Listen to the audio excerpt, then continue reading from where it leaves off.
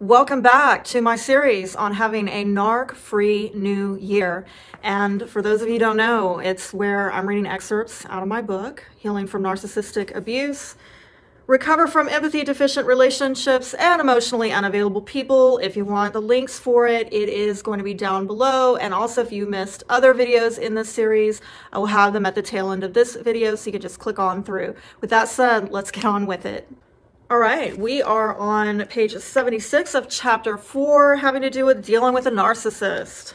Unmet needs create longing. Did you know that? Although we deeply long to go from feeling like a nobody to being a somebody, it somehow evades us. Messages like, you're not special, you're not important, and you're not my priority somehow got conveyed directly or indirectly in childhood. Whether it was intentional or not, this feeling of I'm a nobody is what many of us who are codependent or empathic have felt in our childhoods. We want to go from being a nobody to being a somebody in our adulthood. That's our dream.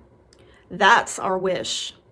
We deeply long for this, but because of the childhood training that's created this longing, we are prone to the lies of a narcissist, that we're special, that they're special, and that we have some kind of special connection. Why? Because it feeds our fantasy of finally finding healing through conscious connection with another. Here's the problem. Until we deprogram from the faulty childhood programming, then we can't identify healing relationships where this can occur naturally without manipulation and without fear of tuning into what we feel and finding somebody who tunes into that as well, because they genuinely want to meet those needs. What often happens is that we create a runner-chaser dynamic in relationships, which, by the way, is often mentioned in commentaries about twin flame unions. Hear a lot of it on YouTube, a lot of it, okay?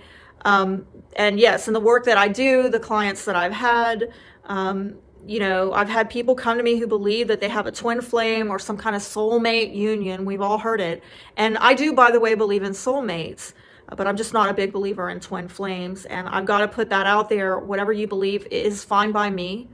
But it's just that I find it so curious that we've got this belief system that's becoming popularized right now. This twin flame belief where there is a runner-chaser dynamic, giving some crafty explanation as to why, this dysfunctional relationship, this sounds so narcissistic, frankly, why it's meant to be and it's fated and it's destined. It feeds the fantasy, basically. So if you get rid of the fantasy that there's something special in this connection and you just look at it, look at the facts alone at face value, then you will see that what we've done is recreated our childhood with a narcissistic parent in our adulthood. This time with a partner who's also creating emotional distance with this whole runner-chaser dynamic nonsense. Think about it. Was your parent like a runner and you were chasing them for attention as a child? Just think about it.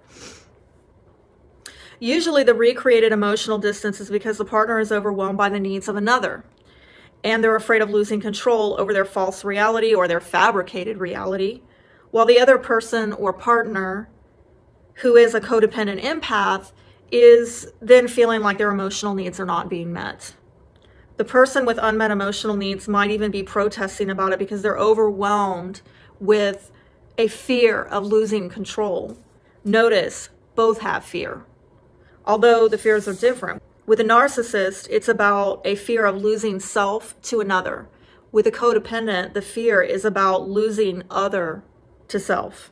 These fears leave them feeling alone, unloved, and unworthy, not feeling special, and not having meaning in life. Either way, the chaser, which is the codependent, the empath, is left unable to meet emotional needs in a meaningful connection with another person.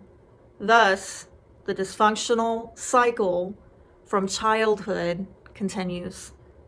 The soul wound remains unhealed, not just in the codependent and empath, but also in the narcissist.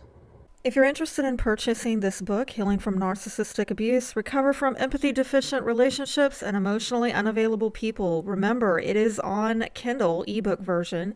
You can get it on audiobook at Audible, and you can also get it in print at Amazon.com. And for those of you who like to sit back and watch and listen, well, I've got the video version over at my Etsy shop. Links for all of these are going to be found down below. And if you want to watch the next video available on narcissism, click here. Thank you all for your support.